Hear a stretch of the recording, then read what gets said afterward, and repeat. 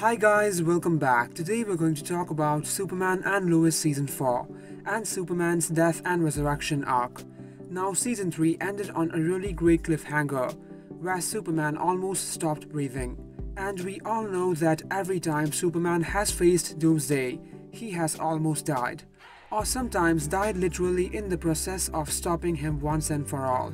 So we might see a similar storyline in Season 4. Where Superman is dead for almost half of the Season 4, and so it will take time for him to be resurrected and return. The writers might do this to show how powerful and deadly Doomsday is, as they definitely didn't introduce him just to show him being killed so easily. If this happens, then we might see Tyler's Clark in a black Superman suit, which will be to increase his intake of the sun's energy. The lighter the colors, the more the reflection.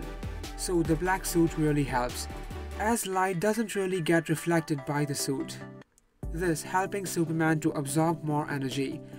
I am really hoping for this, as this will create a historic moment, and Tyler has been one of the best Superman, and has brought back respect to the character, which was fading.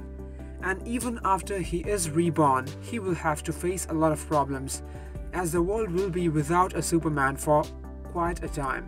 And the Kent family will be seen trying to live without him. Jordan will also have to step up and fill in his father's boots, at least until he returns. Season 4 is mentioned to be going hard on their relationship, so this might be really happening. So guys, stay tuned for further more updates, and if you guys enjoyed, please like, comment, share and subscribe if you haven't. Thank you.